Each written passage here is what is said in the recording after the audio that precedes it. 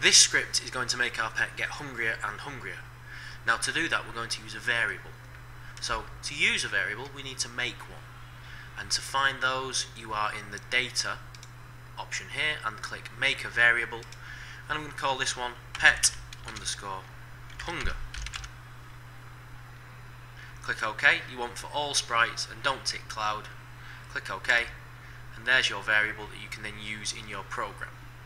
So what we're going to do is we're going to have a when green flag clicked, and our hunger is going to start at 0 and go up 1 every second until it gets to 100.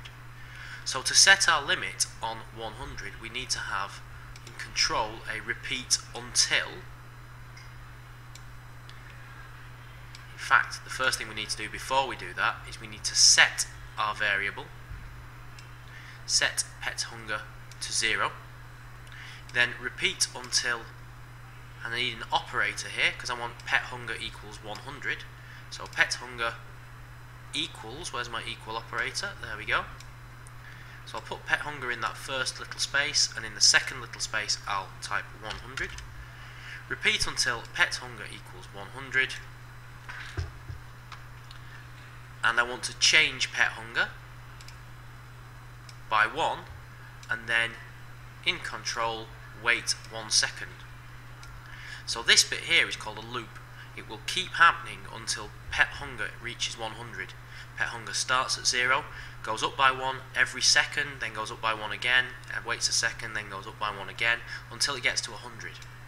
When it gets to 100, it breaks out of that loop and carries on with the rest of the program. So when pet hunger gets to 100, our pet is too hungry, we've let it starve, so we want it to die. So we're going to use our pet death block that we've defined over here, and what that will do is it will look at all those commands over here and run those. The advantage of doing that is you just have to put one block into your program. And then finally, in control, we will stop all. There we go. So there's our loop created for pet hunger.